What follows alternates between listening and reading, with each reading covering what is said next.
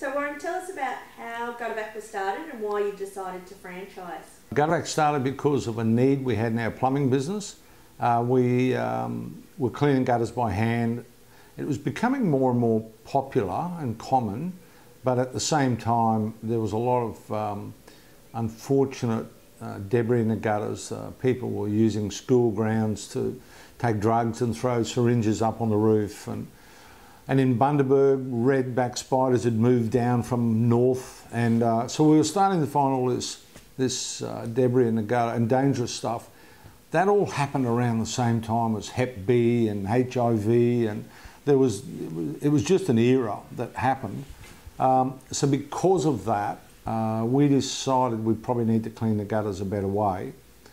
So my brother had a chat. He'd lost his job. We decided let's put together our thoughts and develop vacuum equipment. So we went out and looked for it and found different equipment and put different equipment together. And then we started to operate it, and he did a great job, and we developed a business in Bundaberg. We then started to pitch it to the corporate world, which is then another whole story about the safety company. But then we realised that it probably had some franchise opportunities. So we talked to a couple of people about that, and then they started us thinking that it was probably doable, and we had to then start on systemising the business. So that's, in a nutshell, that's how it started. So what's the difference between vacuum cleaning a gutter and cleaning a gutter by hand? Substantial difference. So clearly, for the operator, it's a lot safer, it's a lot easier. With hand cleaning, simply because of, particularly in Queensland, the amount of roofs that are metal roofs, and there's leading edges of metal and there's cut edges, so the damage to your hands is quite significant. In other states it's tiles, so it's not quite as bad, but it can be. Depends if the tiles have been cut and what surface they've got. When you do by hand, you can get the loose debris out. And you can get most of it out. You want to spend enough time, you'll get it really clean, but you won't get the mud and the sort of the wet, muddy debris that's on the bottom of the gutter out. So with vacuum, obviously, no hands in the gutter, you can vacuum out all the top layer, but you can then get in and get the wet, the mud and the slop. Plus, that's where you pick up the worms and the cockroaches and all the food debris that's, you know, gathered there over the years. So why is it important for people to get their gutters cleaned?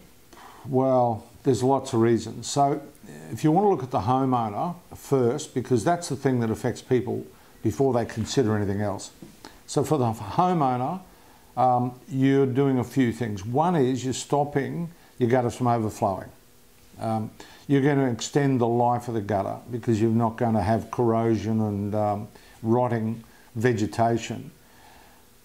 Secondly, and hand in hand with that, the vegetation creates a food source for vermin. So that in most roofs, whether it's tile or tin, the vermin can get into the ceiling. They can live in there. That's their, you know, their lounge room and their rumpus room. They come back out to the kitchen, and here's a smorgasbord of food. It's there all the time. And there's moisture, so they get their fluids and they get their protein. So they live on it. Rats, mice, cockroaches, beetles, and birds then, of course, sit on the roof, and they then eat the small insects and creatures that are in the gutters. And then, of course, then the birds poop into the gutters, and the birds have been eating seeds from the trees. So all of a sudden you get germination, and we end up with gutters like forests. So that is the homeowner's main concern. There's absolutely a much more important concern that we don't really talk about enough. No one does. But in most houses in Australia, it's mandatory that you have downpipes connected to the stormwater system, which takes the water then to creeks and riverways.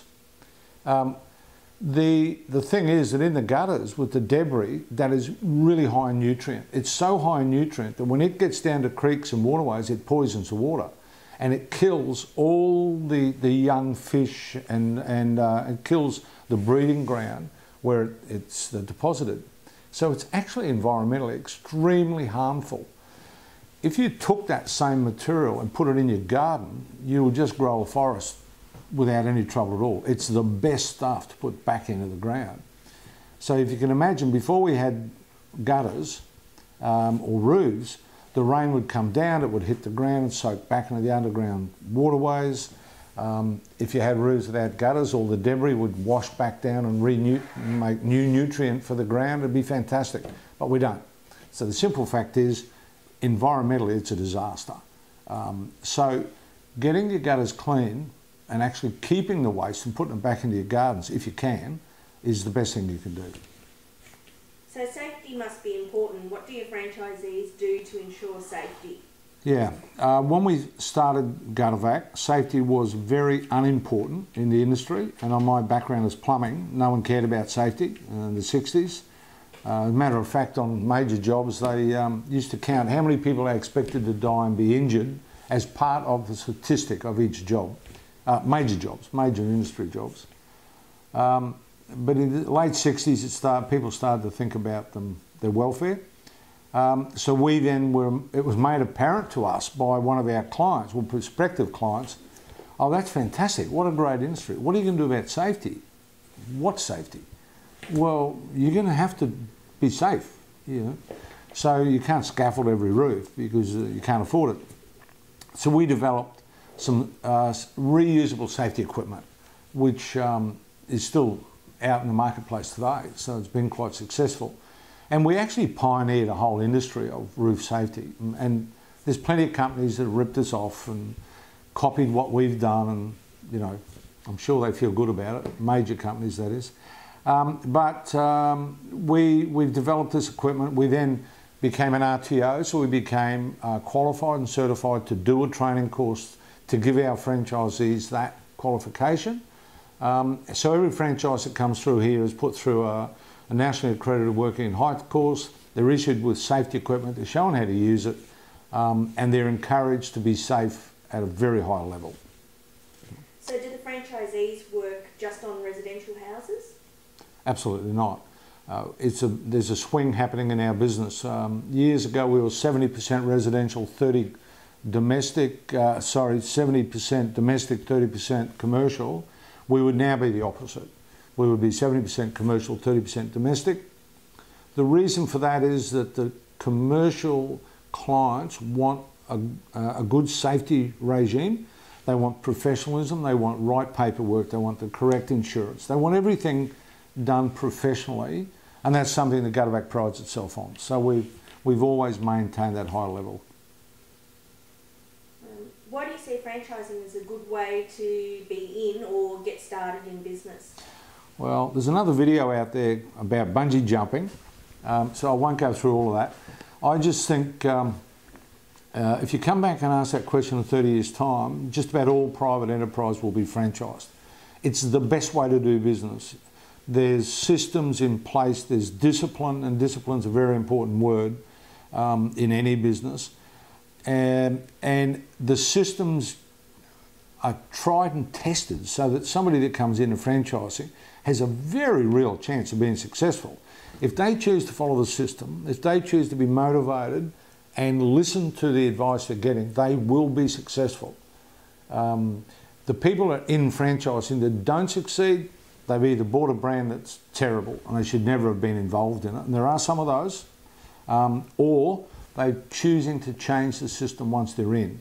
Well, you know, why buy a Holden car and put a Ford motor in it? I mean, it just makes no sense. Get into the system, follow it, you've got a pretty good chance. So what makes a great franchisee? Somebody who follows the system. Somebody that embraces the system, wants to work with the franchisor so that not only do they follow the system and get the rewards from it, but they assist the franchisor in moulding the model to make it even better. Most of our improvements and innovations in our business over the last 20 years have come from franchisees. We've had some great ideas, but most of the ideas are prompted from franchisees. So they're part of it, they're part of the development.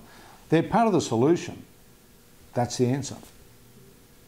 You've seen substantial growth in the Gutter-Vac franchisees businesses in the last 5 years. Why do you think that's happened? Oh, it's a great brand. It's a great model, and our franchisees are successful.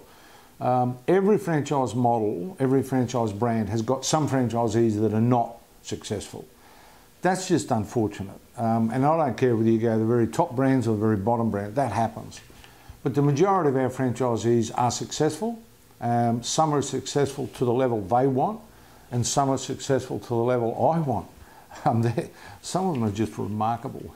And they're a great example of what Australians are capable of when they apply themselves to a great discipline and a good system. So Warren, you're 20 years in now, so where do you see franchising in 20 years from now? I just see it as the major employer in Australia.